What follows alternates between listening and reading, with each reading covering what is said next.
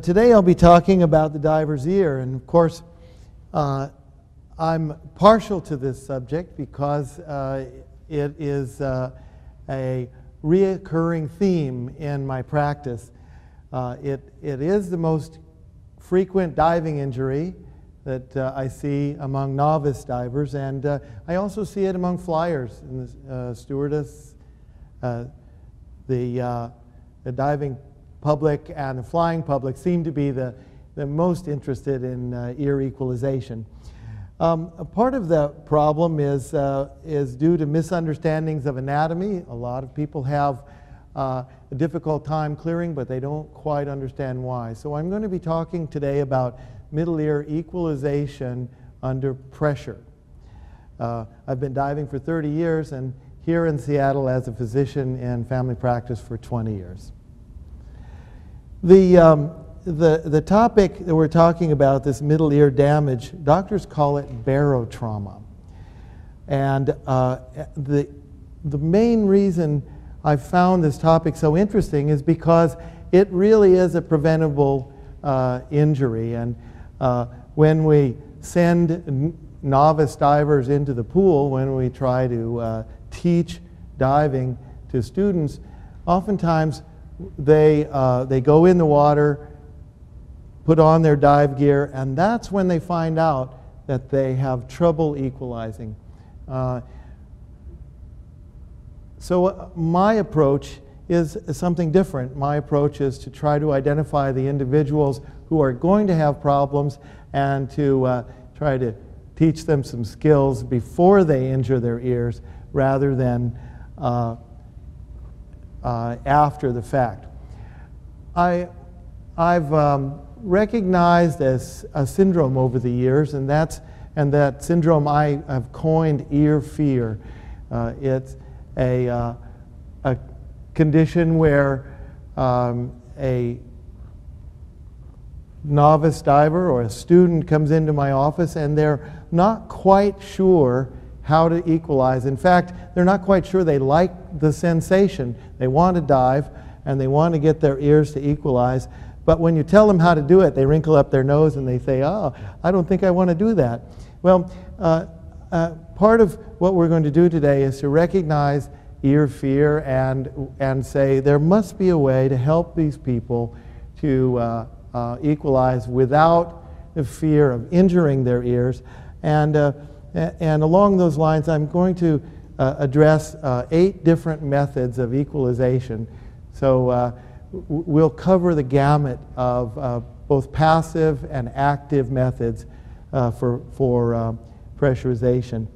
You know, this anatomy of the middle ear is well known, and it was first described by an anatomist back in the 1500s. This Bartolomeo Eustachio. Well, it doesn't really matter whether you call his tube the Eustachian tube or the Eustachian tube. These are just considered to be synonymous. This tube, and I'd like to go now to a model here. The tube is a variable patency.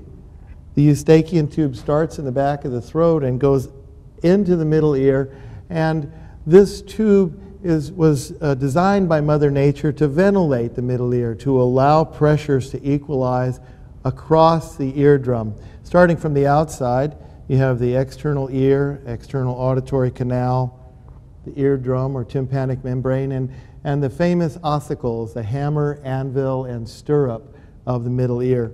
We'll take a little closer look at those later.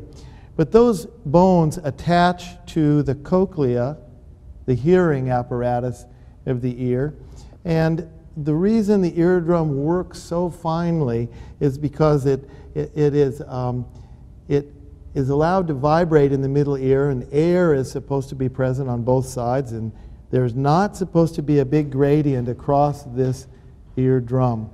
Well, when you dive, of course, water pressure tries to push the eardrum back into the ear. So you get more and more pressure pushing the eardrum in, and equalization takes place when you somehow manage to get air up the Eustachian tube into the middle ear to balance the pressures across the membrane. If that balance occurs, feels comfortable, diving is okay. But if the balance doesn't occur, if pressurization continues from the outside, then the eardrum gets pulled over the ossicles, pulled over the malleus, the little bone here that attaches to the eardrum, and that's when you start to get a little tear in the tissues. Well, you can get a big tear, you can get blood in the eardrum and blood in the middle ear, and so that becomes a problem for the diver.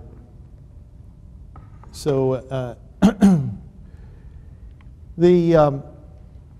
I meant to mention that the Eustachian tube has variable patency. Some individuals have a wide open Eustachian tube and they just have to move their jaw or perhaps blow into their mask a little bit, and air will easily flow up the Eustachian tube, balance the pressures, and so you see many divers who can descend effortlessly without any trouble.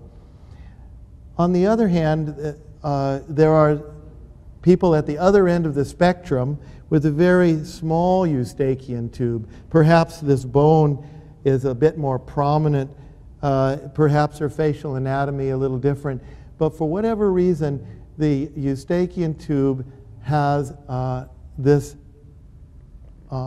problem where air doesn't flow easily in all individuals. I see probably 10% of the diving public having problems occasionally with diving. Now I'd like to show you what the normal ear looks like. This is a picture of my daughter's eardrum, and we took it the other day. It shows beautiful anatomy. In fact, you can't even really see the eardrum very well. It looks like a saran wrap draped across the malleus, and this is a malleus, or the hammer of the eardrum, and this little bone here, the lateral process. Medical students learn to identify the anatomy of the middle ear. Up here you can even see a little nerve draped across here called the chorda tympani.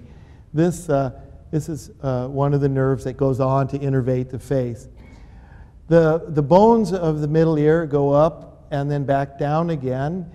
This is the incus, the other side of the incus as it comes down, and the stapes goes back into the cochlea. So you can imagine that you can just barely see the stapes going back that way. In this view, you can even see what's called a round window niche. This is where one of the membranes that's attached to the cochlea sits. You can see, you barely see a dark area right here. So only 14-year-olds have eardrums that look like this. Here's what a normal Puget Sound diver's ear looks like.